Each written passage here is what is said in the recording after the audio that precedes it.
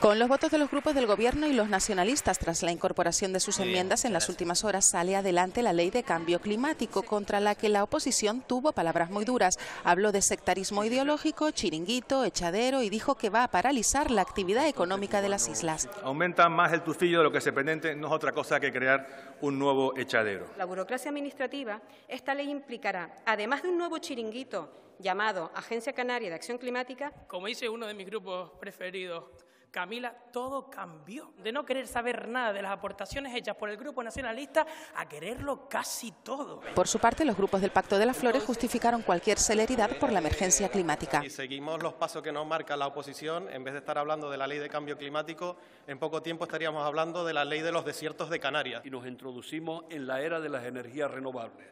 La era está pariendo un corazón, decía Silvio Rodríguez. 3 intervenciones de más de 10 minutos cada una, en la que por un lado hemos tenido acercamientos próximos casi al negacionismo. Este proyecto sí es consensuado.